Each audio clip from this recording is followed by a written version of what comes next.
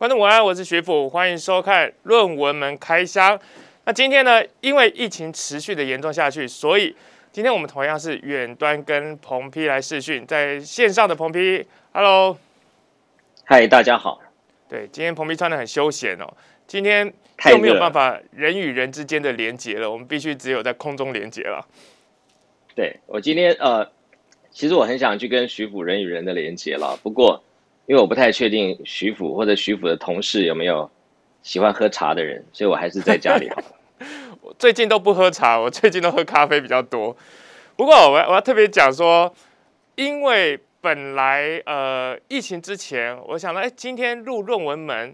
然后要跟彭P人与人之间的连结，本来我也是准备了一件事情，那要借用一张旧照片，祝帮我们来看一下这个照片，给彭P看一下。那特别祝彭P 18岁生日快乐！这个借由金玉姐的照片，因为听说彭P明天国历的生日是明天，对不对？对，因为我知道好像前22号还是几号的时候，您说您是19岁的生日嘛？因为这个受洗，那现在变18岁也算是一种校正回归啦，就是说你现在回到18岁，对。对啊，我2002年5月23号受洗嘛，所以我是19岁生日。那今天应该20岁生日啊，徐甫数学不好。不是，你校正回归了，你要回到18岁，这个应该是18岁。也可以哈。好，那我们今天应景一下，我这个唱2句生日快乐歌，然后彭P你帮我们讲一下你的愿望是什么？祝你生日快乐。好。彭P帮我们讲一下，说你的心愿是什么？18岁的心愿。对，耳顺之年，我18岁就耳顺。我的心愿是台湾成为正常化的国家。我会不会这样？会不会太这个忧国忧民？心愿嘛，心愿嘛。对，好，这个希望全世界的人都得救。这样会不会又太？对你的志向，你的心愿志向都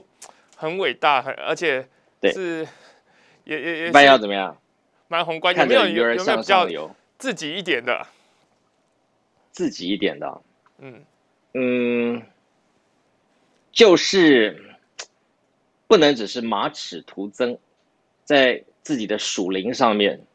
要与日俱增，与年俱增。不要做个这个每年都在退步的老人啊，这是我的心愿。我看起来你是每年越来越年轻啊。好了，那我们今天一开始，我们当然就是要来追一下论文门，因为很久这个在论文门开箱的时候，没有一开始就跟大家来追论文门的进度。我们先来讲一下这一本红皮书，我知道是林环强教授最近应该是昨天吧，就是特别把这本红皮书又拿出来，他说他拿到手了，然后说这里面这个红皮书他翻了翻之后，发现里面有一些状况是可以说之前什么 ICO 他们拿来说证明蔡英文的硕士的博士论文或者博士学位是真的，但是他发现它里面有证据说可以证明说这个不能当作是正式的文件。彭P可以帮我们解释一下这个，其实不太懂里面的奥义是什么？好，是这样啊。现在呢，这个犯罪集团基本上一直念兹在兹的2样，他们认为是非常确实的证据啊，这个 solid evidence。一个就是他们说，你看伦敦政经学院官网在2019年10月8号有一封这个 Congratulations Dr. 英文蔡的恭贺信。另外一个就是说呢，这个红皮书啊，我先说它是什么。它是从1980年代开始，每年都会出一本。这一本呢，它的目的是在搜集当下呢，在英国所有的法律系的学生 ，postgraduate 就是研究所的法律系学生，他们现在正在进行的论文或者是研究计划，或者是学位论文的一本，好像是那个研究计划集嘛。它可以让这个领域的学生彼此知道同侪在这个领域当中的同侪呢先进，哪些人在做什么样的研究，所以这个立意是非常好。各位记不记得啊，在2019年的11月份左右，有一个东大的学生突然跳出来，在脸书上拍了一个照片，说：“你看，我很意外的在东大的图书馆看到了这一本，1983年上面就已经写得很清楚了。蔡英文他是博士生，而且他的题目是 Unfair Trade Practices and Safeguard Actions， 这就是证明。那个时候确实在网络上造成了很多人哗然，说对呀，你说这个蔡同学所有东西都是伪造的，请问他要怎么伪造1983年那个时候的研究的书？而且书上明明就写着说他在做 PhD 的研究，他的题目是这个，那就 bingo 啦，彭批一枪毙命了。这是到目前为止犯罪集团最仰赖的2个证据，而这2个证据呢，也被放在起诉书当成证物。所以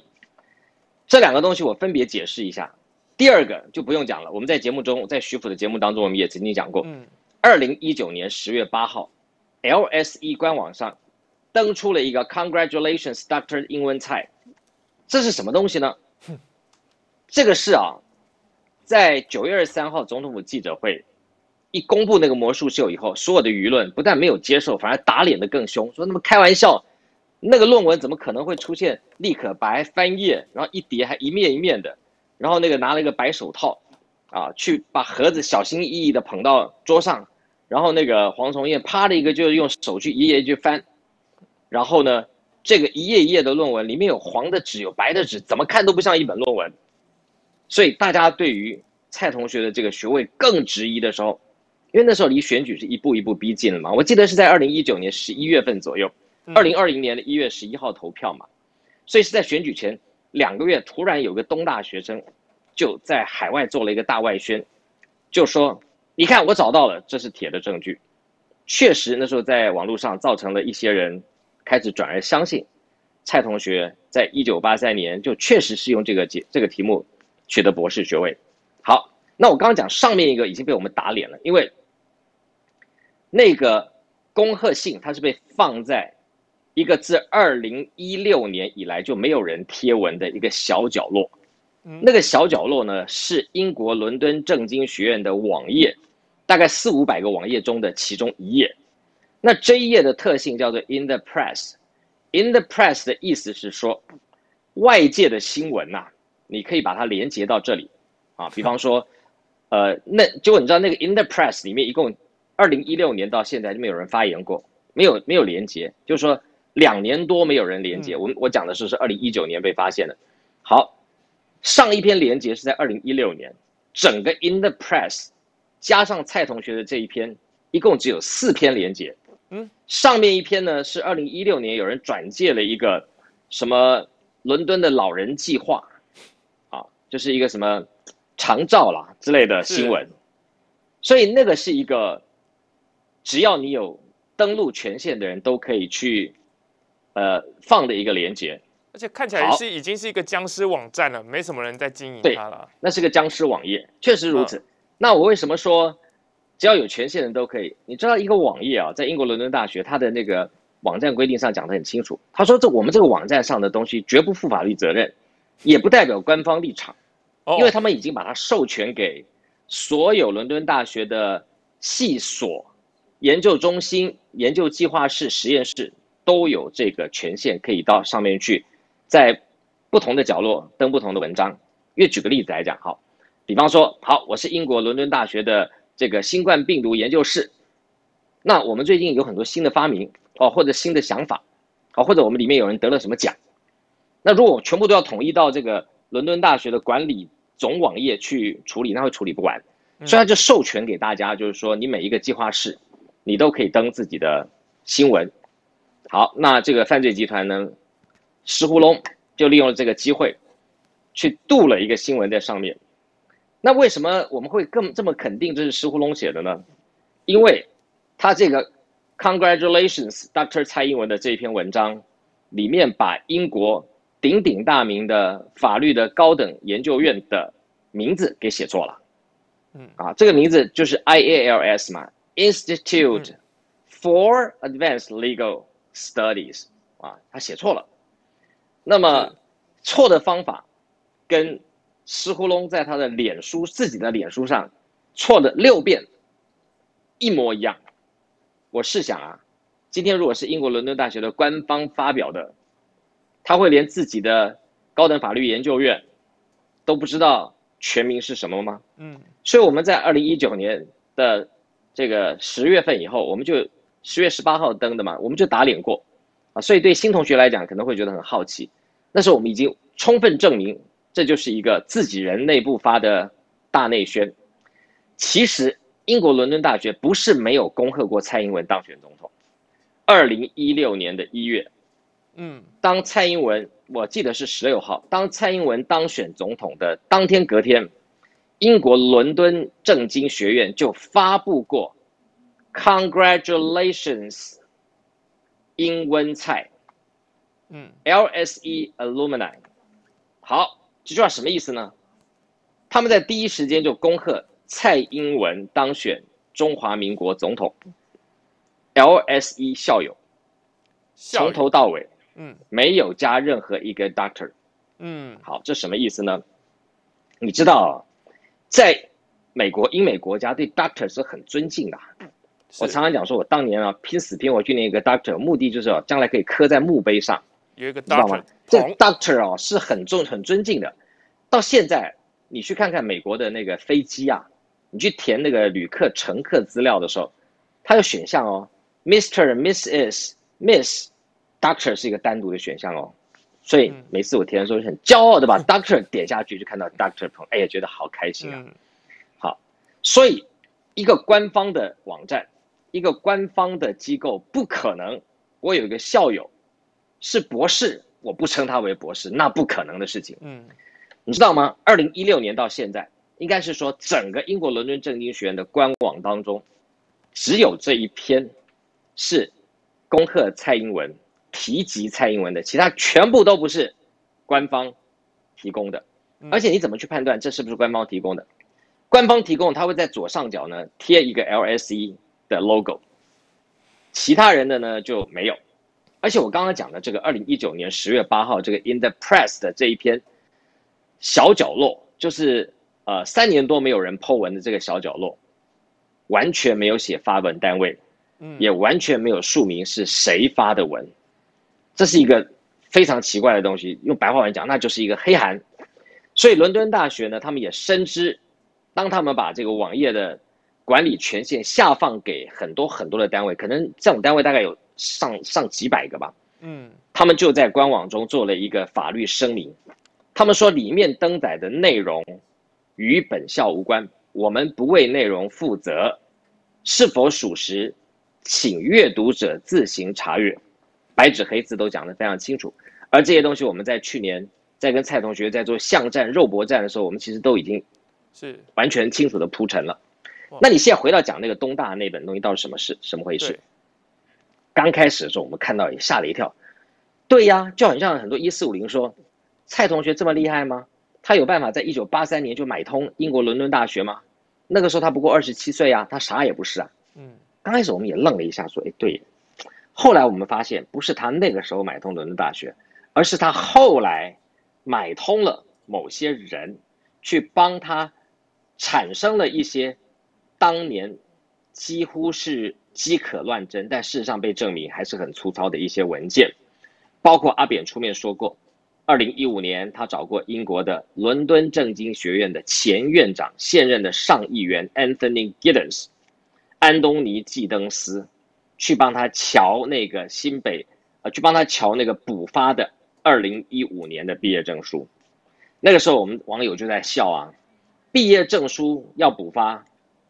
不就是在台大好像就100块吧？需要这样劳师动众，还要找人瞧吗？需要找校长吗？我还去找当时的校长，我的校长那时候是于兆忠，后来是陈维昭。我补发证书，我要去找陈维昭，陈维昭说：“你找我干嘛呀？你去注册组100块就解决啦。”所以这个就知道到底是怎么回事。所以蔡同学在2007年在担任行政院副院长之后，他就在0607啦，他就在英国伦敦政经学院捐赠了那个台湾研究计划室，所以才有那个48万英镑匿名捐赠，就是那一年的钱下去的。48万英镑换成那个时候币值是3000万台币。我不敢说买一个毕业证书，当然我也不敢说那个3000万就一定是，但是我们透过陈学圣委员去问过教育部，教育部说他们有出部分的钱啊。那至于为什么剩下的钱哪来的呢？我大胆的判断了啊，是各部会用一些，你看每个部会出个100万、200万、300万凑一凑，一个行政院副院长要瞧个3000万台币去做一个捐赠，很困难吗？要用预算当中去弄个3000万台币捐赠一个英国伦敦政经学院的台湾研究计划室，很困难吗？一点都不困难嘛。但是你为什么要匿名捐赠？你说今天一个企业家、商人如果捐一个那个研究室，他巴不得彭文正研究计划室，对不对？徐府大楼，对不对？如果是企业家，一定这样干的嘛。捐钱一定是至少也留个名嘛。对呀，对呀，对呀，对不对？彭世界无敌超人，霹雳无敌伟大彭文正博士大楼，对不对？一定这样搞。可以。怎么会有一个人捐了钱以后说 anonymous， 拍谁？你不要说我是谁。所以我们大胆的判断那是政府资金啊。那么只有政府资金，大家会比较忌讳，因为政府的手如果伸进外国的学术研究机构啊，就像前一阵子闹得沸沸扬扬中国的孔子学院，或者当时格达费的儿子丑闻的时候，格达费捐了一笔大概6000万台币啊，要弄一个计划室，所以大家会对这个东西敏感的。好，我现在讲到刚才的那一本东京的红皮书，后来网友去搜以后再打脸，如果这个是可以代表蔡英文有念博士，有拿到博士学位，那就すみません拍谁了？因为从1982、1983、1984一直到1985，红皮书当中出现了蔡英文的3个不同的题目，这证明什么？这证明只是他在1982、1983年的时候，他的研究计划的题目，不是他的论文。研究计划他就可能会刊载在里面了，所以他不是说唯一认证论文。他不是拿到学位的论文，而且他呢，什么样的人有资格把他的研究计划放上去呢？只要你是大学以上的研究生。你知道英国的学制很特别，它有一大堆奇怪的东西，什么 postgraduate 啦，有什么特殊行政文凭啦，有什么这个Master of Philosophy 啦，有 Master of Science 啦，这就有点像台大有什么推广进修部啦、学分班啦、学分制啦、EMBA 啦，好，这些东西他都给证书啊，所以你会拿到个台湾大学推广进修部文凭，台湾大学学分班文凭，你都拿得到。所以蔡同学当年他硬是把他的 postgraduate degree 啊，叫做学士后特殊行政文凭，拿来混充他的博士文凭。你知道，因为在1980年代啊，大家对英国伦敦政经学院其实不是很熟悉，大部分人都没吃过猪肉，也没看过猪走路。所以我在节目当中曾经讲过，有一个一模一样的人跟他拿过英国的名校，剑桥大学的文凭，那个人是台大社会系的前主任，也是国民党的社工会主任，前社工主任，叫做詹火生教授。那詹火生教授很多社会学的人都认得他，很有名望的一个人。他呢就拿过类似的文凭，任何人不相信你去 Google 一下詹火生，火车头的火，生日的生，他的学历上面有一个非常特别的学历，叫做特殊行政文凭。特殊行政，牛津大学吧，牛津大学特别行政文凭，特殊行政文凭。最后他到了台大去教书，过了几年之后，他又回到了英国去拿了一个扎扎实实的博士。我相信他自己知道说，哦，这个是经不起检验的，但我不是意思不是说他曾经拿这个来混充，我不相信。我的意思是说，他知道这个不是博士学位，所以他写了一个特殊行政文凭。最后他又回到英国去，扎扎实实的又念了几年，拿了一个社会学博士。所以蔡同学干的事情就是詹火生教授走过的路的半路，他去拿了一个特殊行政文凭，就有点像你拿了一个台大学分班的证书，你要硬去冒充说你是台大毕业生。台大毕业，我想，对，但是我们从英文上来讲，你都是 NTU graduate 嘛，就是你都是 NTU graduate 这个字没有非毕业的意思，就有结业的事情也叫做 graduate。我曾经举着我的一个好朋友，我在台大担任毕业会主席的时候，他是我们的活动部的部长，常常帮我们一起办活动，大家都认得他，他叫做周华健。周华健是我们的是对，周华健好朋友，他非常够意思的一个人。我那时候在台大教书的时候，我帮我们的那个台大校方办一个亚洲大学校长联盟会议。那因为里面很多，大概有1/3都是中国来的各大学校长，结果那时候我们的学务长就跟我说，叫我去主持。好，那我就跟金玉，我们两个就无偿的去帮忙台大主持。那时候我还在台大教书，是。结果后来主持之前，他就叫我帮忙参与那个节目怎么策划，那说可以找到什么台大毕业校友啊、大咖的来做表演，然后我就想到了我的好朋友周华健，是，结果他也是台大一口答应，一口答应，1毛钱都没有拿，就飞回来。然后你知道整个那个会场多少万头钻动，每个人都要上去跟周华健那个照相，因为里面很多都是中国的大学校长嘛。是，所以周华健在中国大陆有多红？对，好，我跳痛了。我刚刚讲的是周华健是我们好朋友，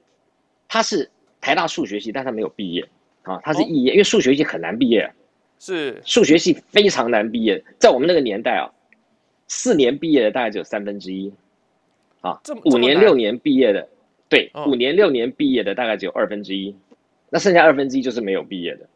那因为华健那时候每天都在西餐厅唱歌啊。他歌在大学就唱得很棒，所以他数学系没毕业，没有关系啊，他的成就没有人会否认他，对啊，这跟他毕不毕业没关系。可是我们每次说杰出校友的时候，都会谈到周华健，所以 NTU graduate 或 NTU alumni 跟你有没有毕业没有关系 ，LSE 也是如此。所以在那个例子上面很清楚的看到，蔡英文他就是没有毕业嘛，他就是拿一个 postgraduate degree 出来回来那个混充嘛。所以你知道吗？他在1983年9月1号在东吴大学担任兼任讲师，啊，一直到1987年，中华民国考选部还行文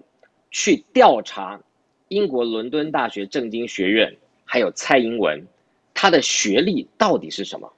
还问说修业年限、所修的科目、学位的性质如何？还问说英国伦敦大学政经学院到底是什么样的学校？你有听过一个考选部怀疑了4年，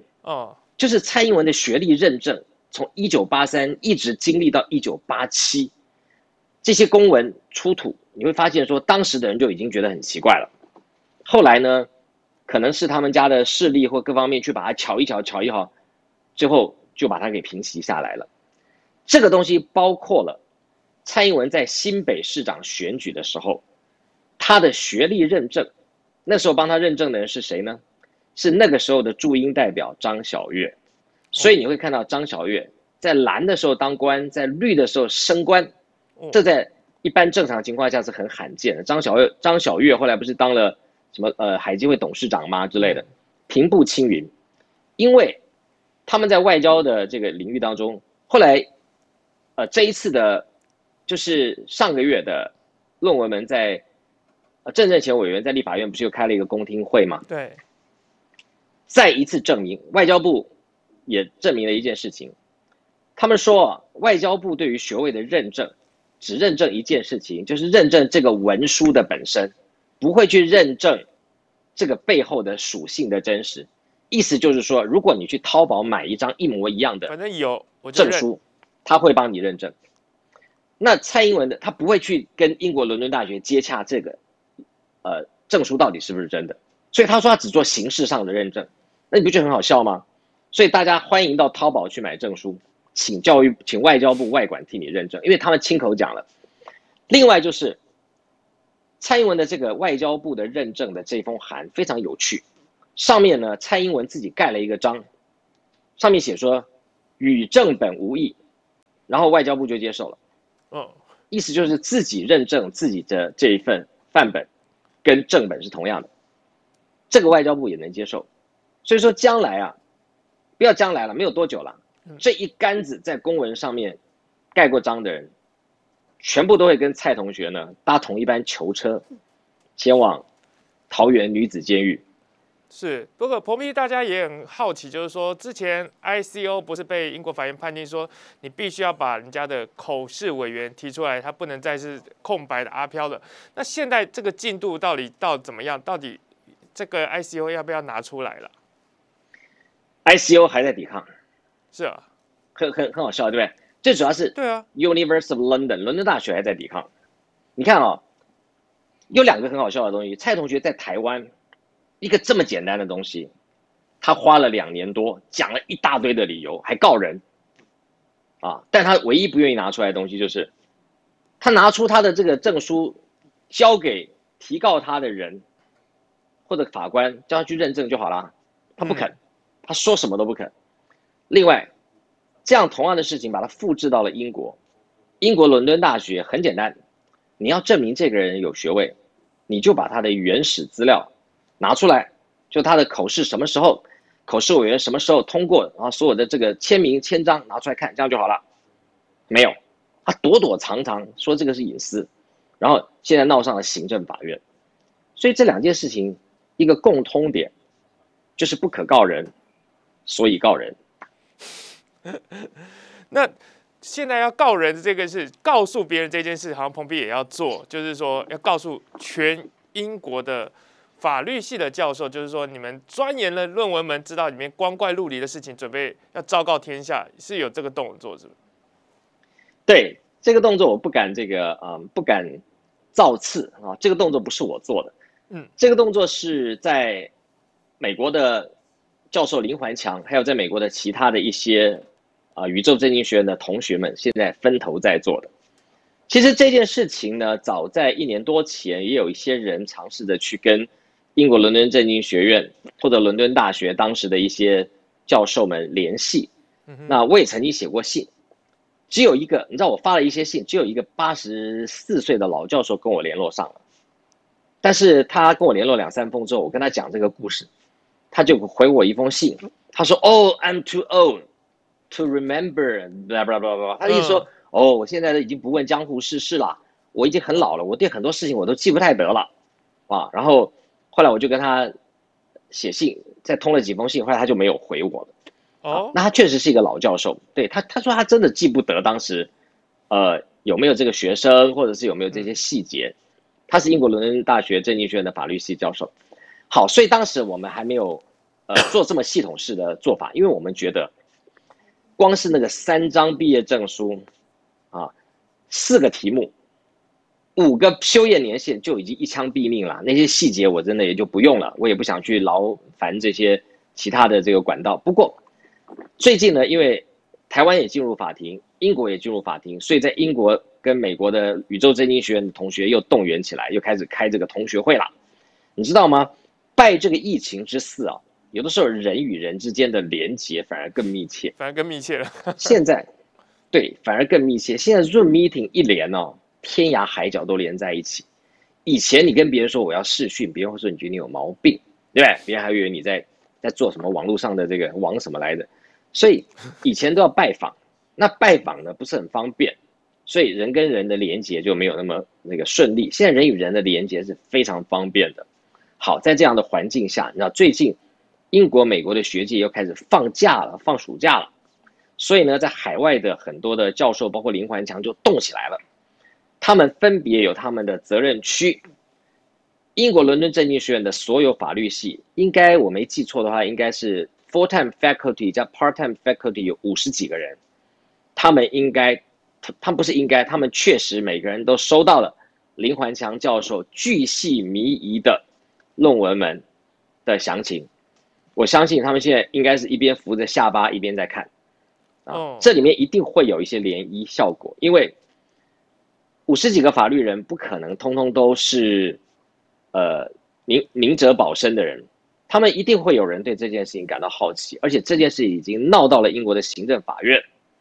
作为一个英国伦敦大学政经学院，可以默不吭声，或者可以任由少数的人在制造假讯息吗？我相信一定会有人挺身而出。除此之外，还有人就把这些信 copy paste 往英国伦敦大学的其他学院，比方说国王学院，就是政经学院的死对头，啊，他们俩这个学院呢，经常历史上有那个 rival 的关系，啊，有点像剑桥啊、牛津啊，或者以前的松竹梅啊、交大、清大啊，就是他们彼此会这样呛来呛去。那就去英国伦敦大学国王学院的教授学生面前，把这封信撒出去，告诉他说 ：“Hey, look at this， 伦敦政经学院 LSE， 你们这长期以来的敌人竟然干这种事，兄弟们上啊！”对，所以他们现在正在做这样的事，把这件事情呢，向英国的整个学界做病毒式的散播。那他们干嘛要这么做呢？其实我们给蔡同学的那个悔改期早就已经过了。我2019年10月16号动身前往伦敦之前，我就在节目中至少超过10次告诉蔡同学说，我们真的不想把家丑外扬，